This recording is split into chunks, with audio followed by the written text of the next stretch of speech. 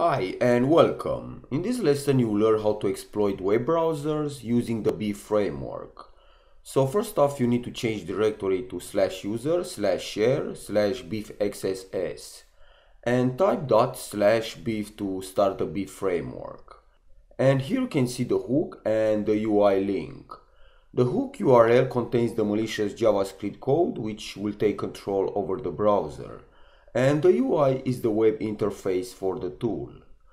So let's start the web interface by open the UI link. And here the username is BeEF and password BeEF. Okay, now on the left you can see the hooked browsers panel, but I don't have any target hooked for the moment. So let's see how to hook a browser. So to do that, I will go back to the terminal and change directory to /var/www/html. This is the location for the Apache web server. And here I will put a clone website by typing wget and copy the URL from the website which I want to clone and paste it here and press enter. Now, the cloned website is saved to index.html file, so I will need to edit the file by using nano and type index.html. And here in the head section, I will put the malicious JavaScript code. This line contains the hook.js URL, which you can see here on BeEF.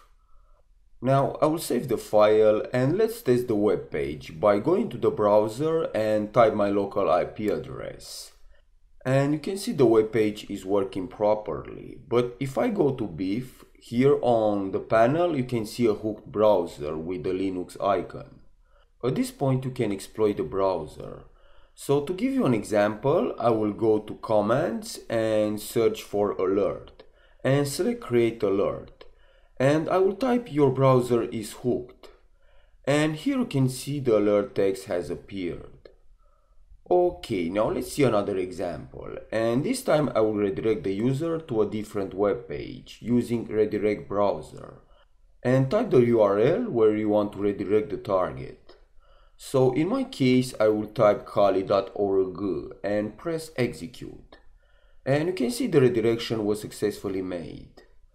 Okay, now let's test the infected web page on the Windows machine by typing the IP address from the Kali machine. And now if I switch to the BeEF control panel, you will see a new entry with the IP address and the Windows icon. So, thanks for watching and I will see you next time.